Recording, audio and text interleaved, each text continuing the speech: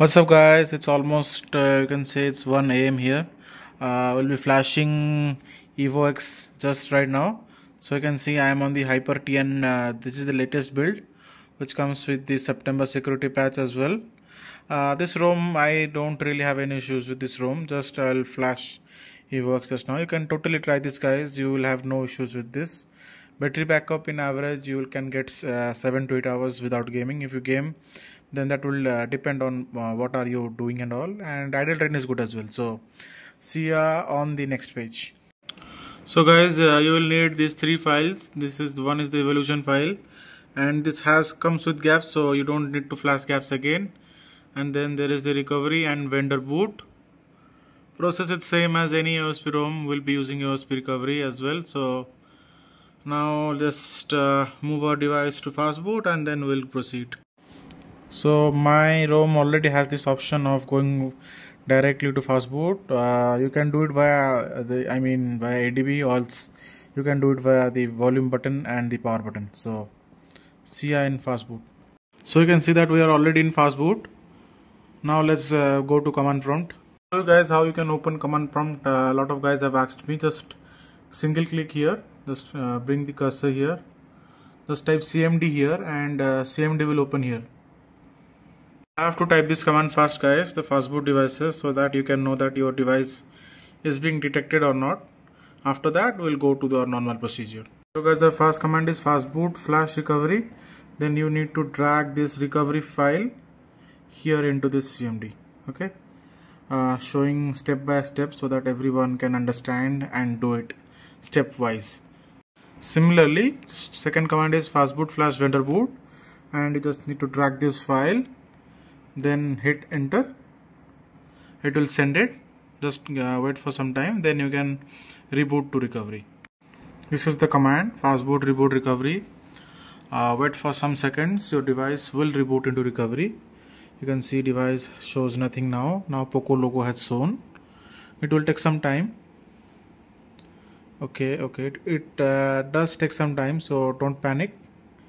You will see the EvoX recovery here. Let's proceed. So guys, in this EvoX recovery, click on apply update, and then apply from ADB. Click on it, then move to CMD and type the command. So the command is this: ADB sideload. Just need to drag the EvoX file. This is the EvoX file. Just need to drag this file from here to the CMD. After that, just press enter and it will start. You can see in the phone it will also show that. Okay, it showed some error, I guess. So let's try again. Apply from ADB. We'll try again, guys. So we have just dragged this file, and then okay, some issue is going on. It says install device open error, something like that. So guys, just need to type ADB sideload and this command, and before that you need to click on apply update here, and then apply from ADB, and then it will wait for just a second. Camera control to focus. Yeah, your device with ADB sideload and file name. Then we have the command ready, which is ADB sideload, and then the file name. Just hit enter. After that, it will start. I guess there is some issue with the package or something like that. It is saying K install device open error. So guys, bad luck, you can say. I was trying to flash EvoX, but due to that error I ended up flashing HyperTN Elite, which is the September security patch. Review will be coming on this, guys. EvoX has failed, unfortunately. I don't know what issue I had, so we will be using this as now as our daily driver for a week or 2 max. Then I'll try to flash any other ROM. I don't know. I had previously flashed Alpha Droid and Sia Droid. I didn't had any issue, but this is the first time I had issue. Anyways, I have sent the message in the group. Let me see what does the dev reply. It's already too late here. Like the time is now, let me see the clock.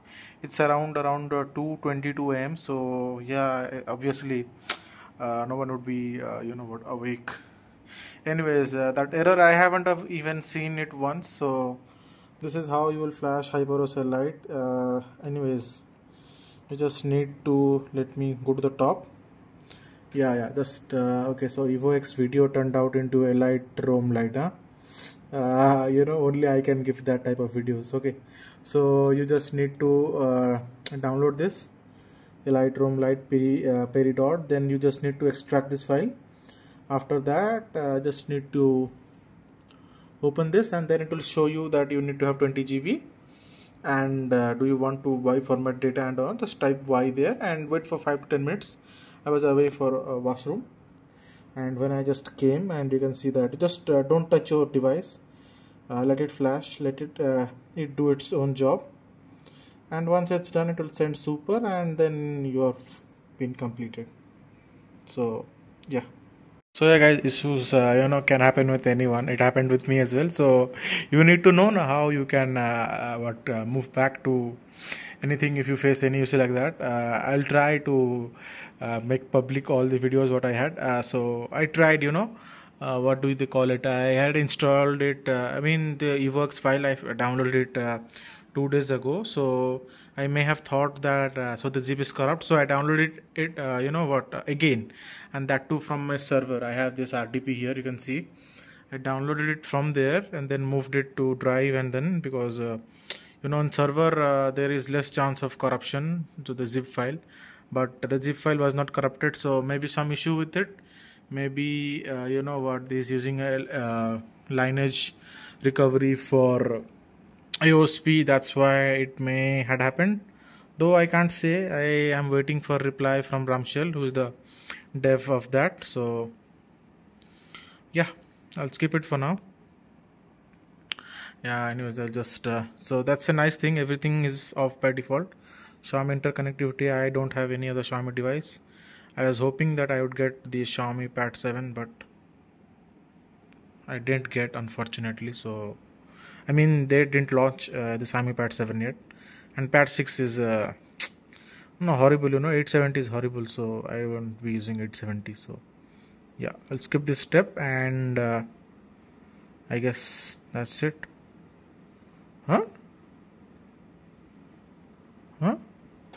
It got stuck or what?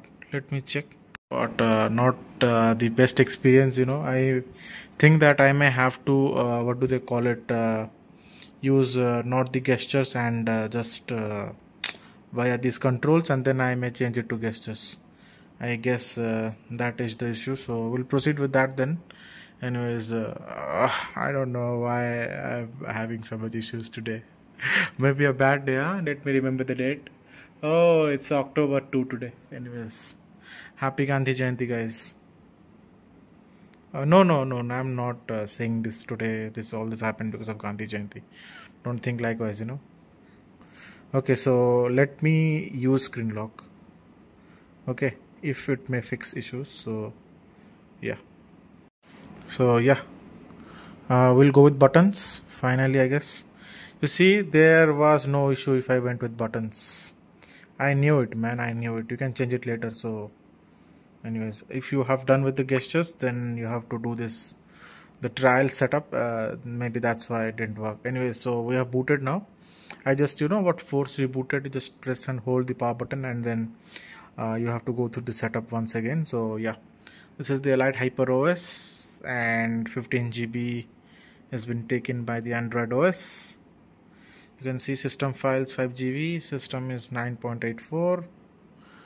Yare, and I'll try to first what do you call it, change it. I don't like this layout. Okay, home screen with app drawer, app suggestions I don't want, manage app categories, I'll just disable it, and then scroll bar, fine. This I don't care, fine. App drawer is done, and then app vault I don't want. So yeah, home screen search bar. Okay, these things we can do later. Double tap to screen lock and all. Yeah, I guess so. Our default launcher is the system launcher. It's fine. No, yeah, it's fine. Oh, just almost phone, you know, fell. So to be a little careful. So yeah, you know, it's fine. I guess you have to do it from settings, gestures, I guess. I'm not a fan of MIUI, so yeah, I guess gestures, maybe 2 fingers or something like that. I need to, anyways guys, I will not make this video long. It's here system navigation, guys. I was searching it, you know what, everywhere. So just click not now and then you will be getting this normal. So why was this giving us the what app force close? I don't know. I didn't even get it. Why was this not working? So anyways, it's all good now, and we'll see what are the extra features we have with this. Wallpaper and all that. Okay, that's fine. Lock screen, this basic meme stuffs, and glance is off, by the way. Elite customizations, play integrity fix is rare. Lock refresh rate, keep sim refresh rate for all apps. Color notification actions, why is it that even there? I don't even need it. Charging animation is glow. What is that charging animation?